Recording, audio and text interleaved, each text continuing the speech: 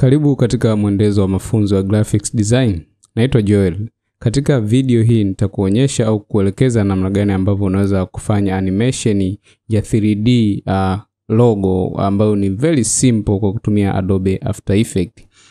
Hii ni project ambayo nimekuwa inspired sana baada ya kuangalia baadhi ya tutorial. Moja ya kitu ambacho mimi nakipenda sana katika graphics ni motion. Kwa hiyo huwa nakuwa impressed sana kutazama mafunzo mbalimbali pamoja na kusoma vitabu ambavyo vinafundisha namna gani ya kufanya animation. Sasa hii ni animation ambayo nimeifanya ndani ya Adobe After Effects, lakini nikaona kwamba ni bora ni share na wanafunzi wangu pia na waweze kunufaika. Tazama inavyoweza kuonekana animation hii. Ni 3D ambayo ni very simple, ni rahisi sana na tutatumia dakika chache sana kuweza kuitengeneza kwa kutumia Adobe After Effects.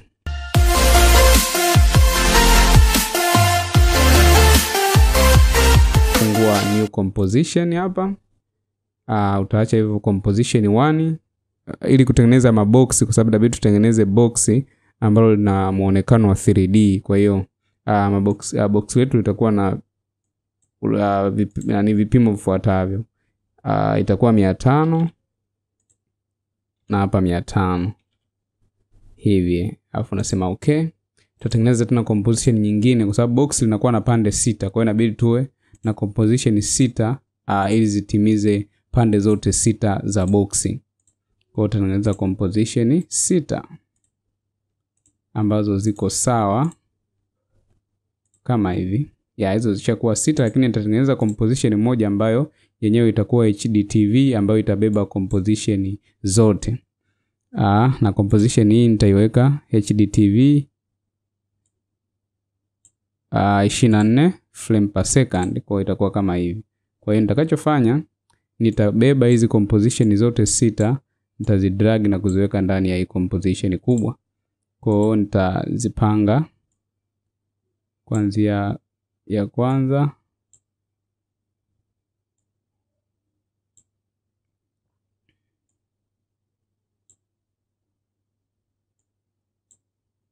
kwa itakuwa 1 2 3 4 5 6. Lakini composition hizi unaweza kaona hazionekani.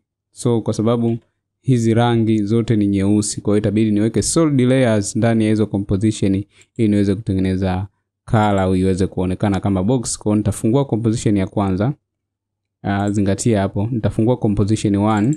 Baada kufungua nita right click alafu nitasema new, nitakuja solid. Kwenye solid hii nitaacha iwe white kama hivi, nita place okay. Nitakuja composition namba 2, nita right click, nitasema new solid, halafu nitakuja nitapick rangi, nitasogeza kidogo hapa. Halafu nitasema nitaweka okay. Nitakuja composition ya 3 nayo nitasema new composition, new solid setting. Nitakuja hapa nitatengeneza swatch ya 3 au color ya 3 kwenye solid setting. Nitasema new tena. Nitasema solid. Halafu nitachagua rangi hiyo hapo. Kisha nitaenda hii namba 4, nitaenda namba 5. Nitachagua tena namba 5, nitasema solid. Kisha nitasogea kama hapa, nitasema okay. Namba 6 nitakuja new solid. Alafu nitakuja kupiki rangi kama hii hapa. Piki rangi kama hii. Kwa hiyo itakuwa hivi. Kwa hiyo nikirudi huko kwenye namba 7 nitaweza kuziona kosa hizi zinaonekana. Ya kwanza ni white, ya pili, ya 3 na kuendelea zote 6. Hatua inayofuata hapo ziselect zote. Halafu nitazitengeneza kuwa 3D. Nitadrag hapa. Ukiona hii 3D haionekani, utakuja kupress hii toggle hii. Una expand au collapse. Kwa hiyo nikiklik hapa utaona 3D haionekani. Nikiklik hivi itaonekana. Kwa hiyo nitaklik hapa kuzifanya kuwa 3D. Nitabonyeza A kwa maana nataka kuonyesha anchor point. Kwa hapa kuna 250, 250 na hapa inabidi iwe 250. Baada ya hapo nitabonyeza, nikiwa bado nimeziselect zote. Ikiwa umeziunselect bahati mbaya, basi utarudi tena utaziselect zote. Nitabonyeza R kwa maana ya rotation. Sasa hapa inabidi nianze kutengeneza maboksi au box langu ili iweze kuwa na muonekano wa 3D. Kwa hiyo ni composition ya kwanza. Nikianza na composition ya kwanza hii, kwanza nitakuja kwenye kamera, nitabadilisha kamera yangu kuwa active view. itaonekana hivi, custom view 1. Kwa hiyo nikija kwenye composition 1 nitakuja kwenye rotation y, nitaweka 9 degree, nitaweka degree 90. Kwa hiyo itaweza kuonekana hivyo. Box langu limeshaanza kutengamaa. Nitakuja composition namba 2 kwenye y, pale pale kwenye rotation y nitaweka hasi 90. Kwa hiyo nitakuja pia composition namba 3 kwenye x rotation, penye nitaweka 90. Baada ya hapo nitakuja composition namba 4 kwenye rotation x nitaweka hasi 90. Nitaona box kama hivyo linaendelea kufunga. Alafu composition namba 5 nitaweka 180 kama hivi. Alafu composition namba 6 nitaacha hivyo kama hivyo, kwa maana ni hii hapa iliyoko hapa mbele. Kwa hiyo nikisema nabadilisha naweza nikaharibu au nikaharibu rotation. So kuweza kuprove kama box langu limefunga au linaonekana pande zote 6, nitasema right click, alafu nitasema new camera. Nitaacha milimita 28, nitasema okay. Baada ya hapo nitachukua nani yangu ya kamera hii ili niweze kuzungusha niweze kuona. Nitadori hivi. Kwa hiyo nikizungusha hivi nagundua au kuona kwamba kumbe box langu limeshafunga, kwa hiyo pande zote liko sawa. Kwa hiyo nitarudi kwenye kamera, nitaklik hapa, alafu nitasema reset. Hii kamera yangu iweze kurudi norm. Custom view kwenye custom nitarudi active camera, itakuwa kama hivi. So baada hapo sasa nimemaliza kutengeneza box langu, inabidi nifanye animation. Namna ya kufanya animation, nita right click, nitasema new, nitatengeneza null object. Hii tunaitengeneza kwa sababu gani? Hii ndio itakao kuwa ina control animation au ita control animation za hizo composition zote ziweze kwenda pamoja. Kwa hiyo kila nitakachokuwa nafanya kwenye null, hizo layers zitaweza kufuata au kurespond. Kwa hiyo kitaalamu au katika masuala ya graphics tunasema parenting. Kwa hiyo nitaziparent hizo layers zote ndani ya hii controller ambayo ni null object. Control name cam rename, nitaisema hii ni cam nita-rename kama cam controller. Nita-rename kama cam controller. So baada ya hapo nita-select hizi composition zote, alafu nitachukua haka cam mpaka aka parent, alafu ndo nitakuja kuiparent huko au nitafunganisha na camera controller. Kwa hiyo ukiangalia layer zote hizi zitakuwa zimeandikwa cam1 controller, cam1 controller, kwa hiyo ziko controlled na hii hapa. So baada ya hapo kwenye hii cam controller sasa nitabonyeza R rotation. Baada ya hapo kwanza nitaitengeneza yenyewe au nitaimeke kwa 3D. Kwa hiyo nita move frame kadhaa, kwa mfano mpaka frame ya 12 hapa. Halafu kwenye rotation Y nitaweka keyframe. Halafu nitarudi nyuma, nitaweza kurudisha nyuma niweze kuona inazunguka hivi, lakini mimi nataka iende hivi. Kwa hiyo ikienda hivi nataka mpaka ionekane ile layer nyeupe kabisa huko. Kwa hiyo hapa labda nitaweka nyuzi 270, weka hivi. Itakuwa ina muonekano wa hivi. Kwa hiyo hapo nikiplay naona lina box langu linazunguka.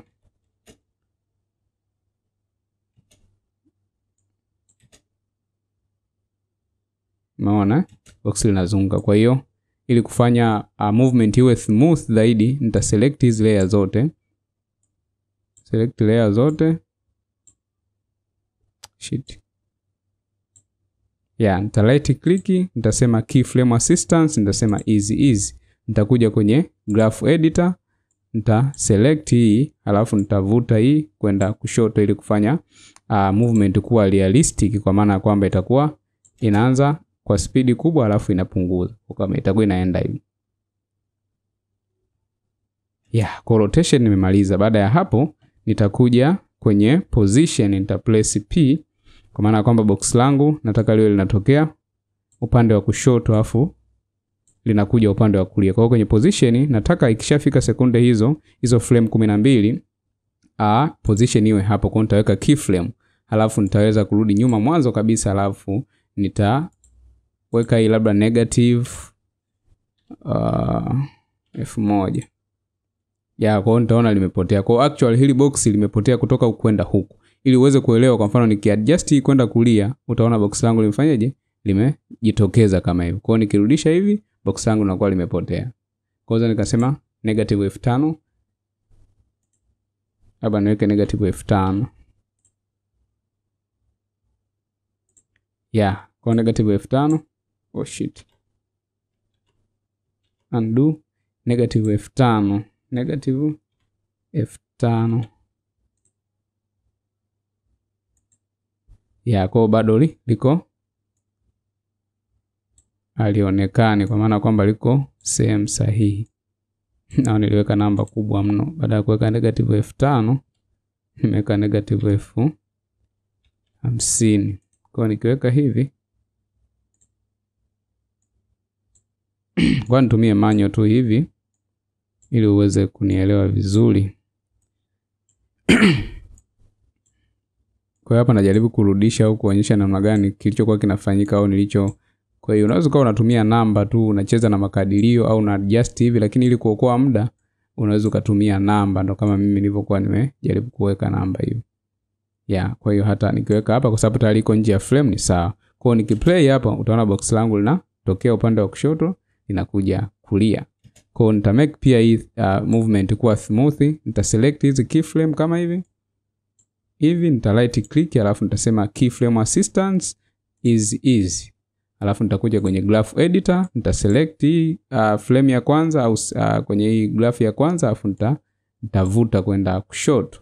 Kwa hiyo ukiplay hapo unaweza kuona movement inakuwa smooth hivi na inakuwa more realistic. Yeah, kwa hiyo hatua inayofuata sasa nitaenda kwenye scale.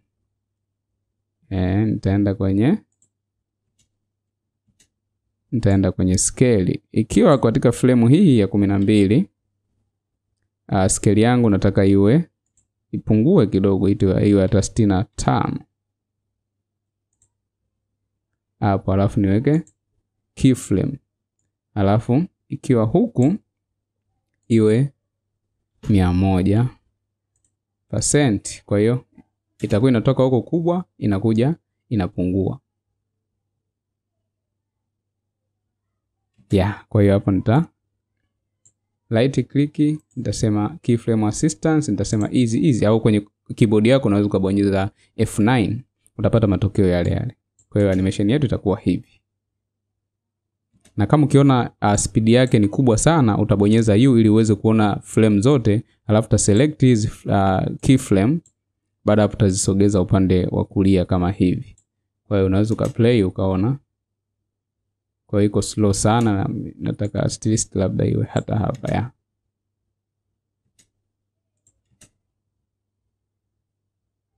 Yeah, hivi sio mbaya.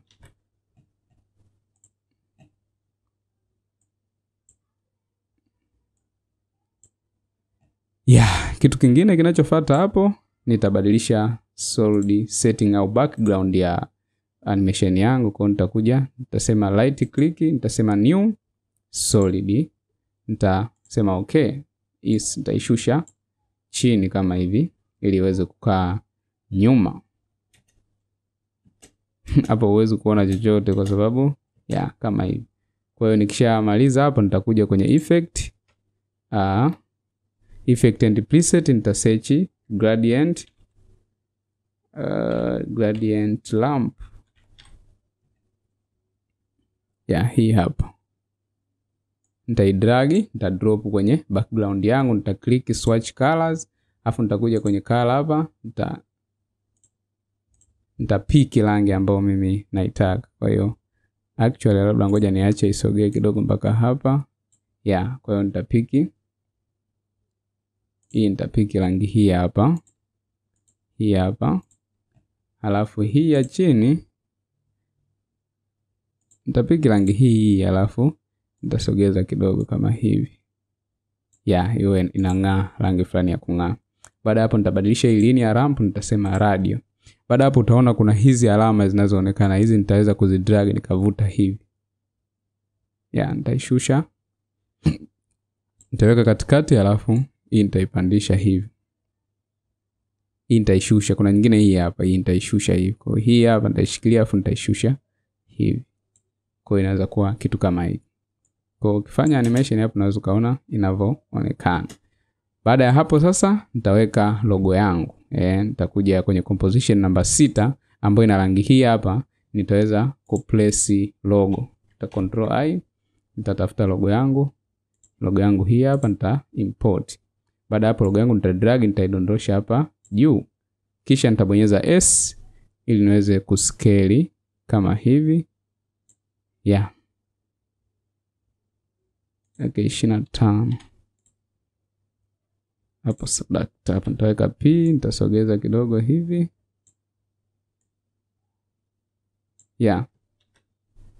Baada ya hapo nitarudi kwenye composition yangu namba 7. Nikianza mwanzo kama hivi mwa frame, nikiplay unaweza kaona kama inavyoonekana.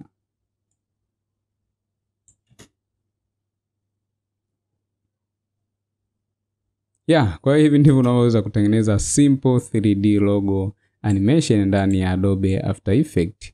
Kwa hiyo ni rahisi sana. Kwa hata ukitaka kubadilisha rangi, utakuwa unaenda kwenye composition hizi unabadili rangi unazotaka. Ukitaka kubadilisha logo, unakuja unabadilisha logo hapa kwenye composition namba 6. Ukitaka kubadilisha rangi ya solid color, unaweza ukaja kwenye layers, utasema solid setting, utabadilisha rangi yoyote unayotaka wewe iwe. Unaona inabadilika kama hivi. Kwa hiyo hapa uchaguzi ni wa kwako, ila kwa sababu mimi nimeona rangi hii inafaa. Kwa hiyo baada ya kumaliza kama hivi, basi nitakuja kuexport.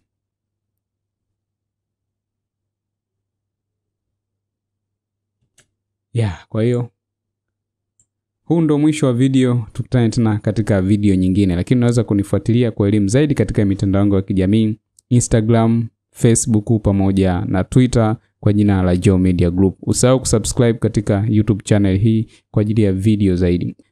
Kwa hiyo mpaka hapo sina la ziada, tutakutana tena katika wakati mwingine. See you next time.